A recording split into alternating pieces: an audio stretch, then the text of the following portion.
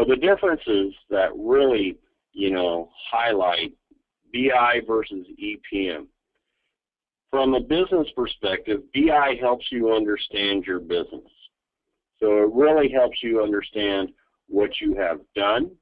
EPM really helps you improve your business process.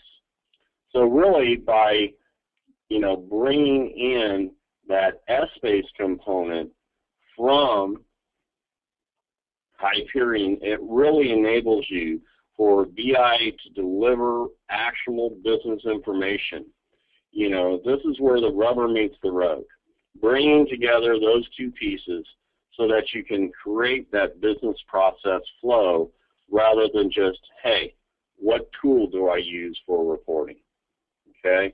BI is to understand, EPM is really to improve, that consolidation process.